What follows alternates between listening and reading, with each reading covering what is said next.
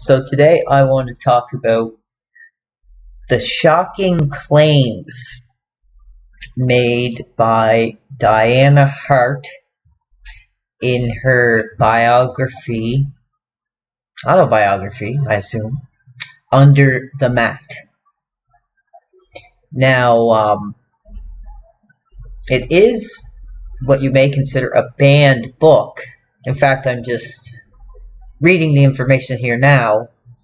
Legal action was pursued by Martha Hart, Owen's widow, and Martha claims that Dianna made inaccurate and responsible statements about her and her family. Now, I find it very interesting because I have been, in fact, reading the book, and I am a follower of the Hart legacy as a insider fan.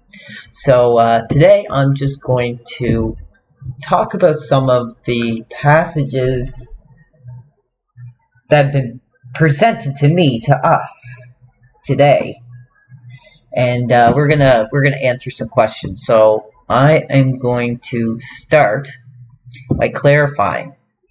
Now, the main difference between accused and alleged when it comes to charges and claims are very different.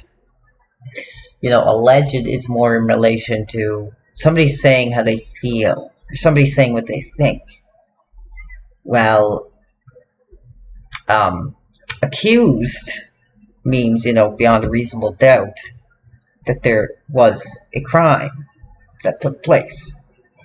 Now, I've read this book. I have the e-version here now, and I am going to read some very shocking passages, and I may shorten it a bit because the book is very long, and for the interest of length, I just want to get the most hard-hitting passages out to the inside fans.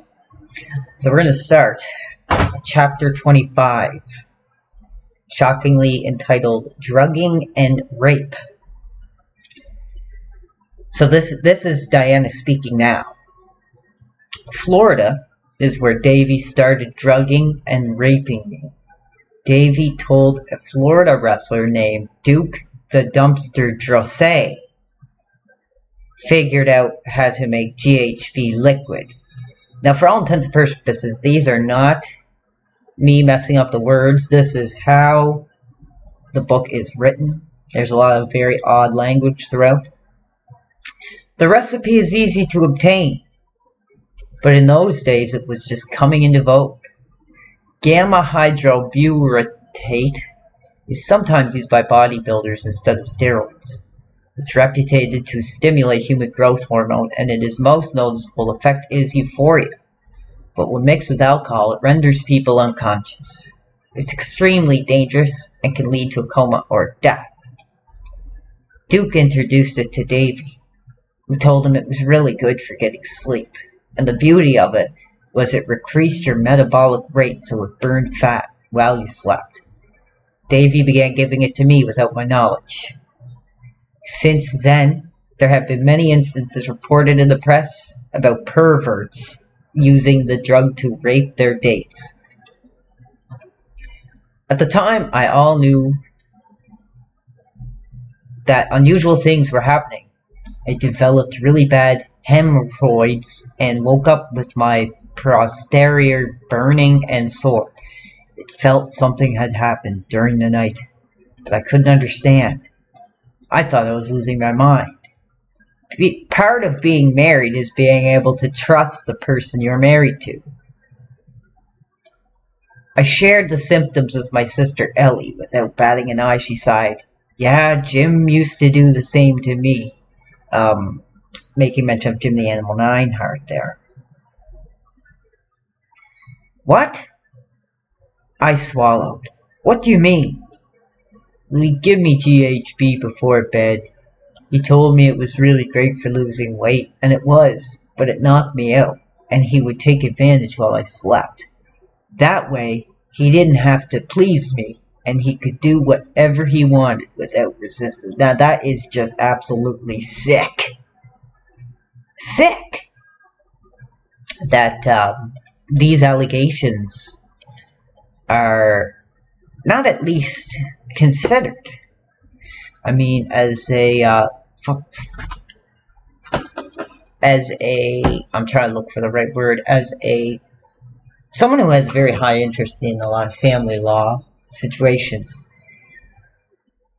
you know, I just don't buy it that some of these instances may not have taken place in the Hart home. We read along. Davy was insatiable. Sometimes he'd want sex 10 times a day, or 3 or 4 times in a row. I took it as a compliment. But he was a big guy, and fairly aggressive, and not willing to do things that pleased me. She goes on to make comments that oral sex was rare and unfulfilling because he rushed through it. He also always wanted anal sex.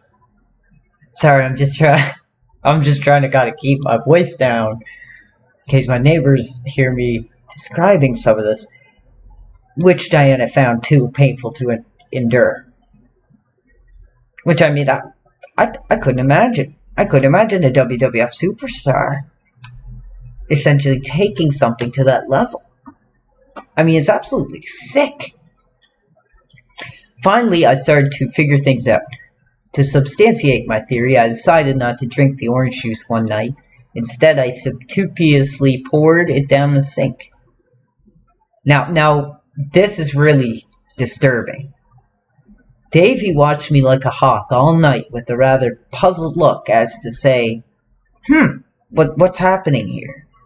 After a couple hours, he brought me another glass of orange juice. I pretended to be grateful, but when he turned his back, I poured it down the toilet. I had to be careful because he would slip it into my coffee, pretty well anything I was drinking. He was at the point where the only way he wanted to be with me was if I was unconscious. I'm almost sick at some of the... guess in a really weird way, I felt flattered that he desired me. I rationalized that he still loved me. Now that is absolutely sick. And, you know, I think the company should really look into these potential allegations, as they are just absolutely sick.